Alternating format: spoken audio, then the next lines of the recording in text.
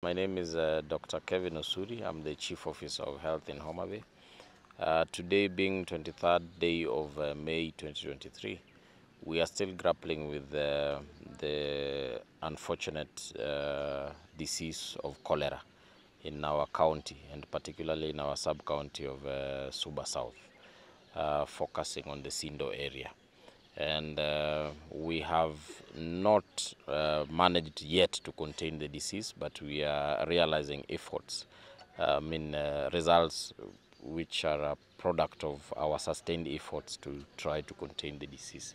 So this morning, we now have a total of 73 cases that have so far been registered in our facilities, with 4 admissions being last night.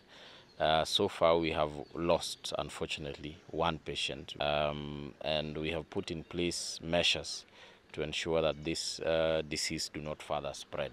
So we have instituted, including public health measures. We have stopped hawking of food and basically operation of eateries in within the vicinity of the Sindo township. We have also narrowed down to the focus of this disease, which was in Wadianga Beach. That's where the focus started. And we have managed to sensitize the public, engage with the beach management units, and several other players in that space, including the Ngao and provincial administration officials. So we have put in place several measures, up to including household tracing, to ensure that we help people in the various households on how to purify their water, ensure using clean water, cooking properly, and just ensuring that they take food that could not be or is not contaminated.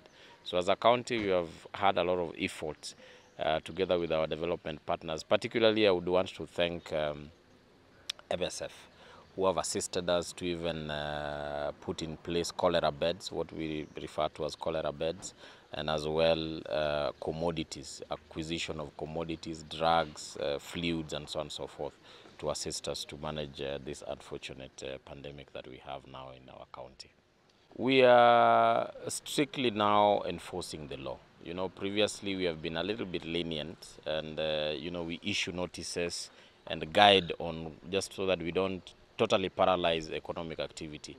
But we have realized that despite our warnings and our letters and you know, communications to the various other agencies, including some of our very close, what you'd refer to as people we work with, yeah, we've realized that sanitation is a big problem, not just in Sindo, but other areas as well.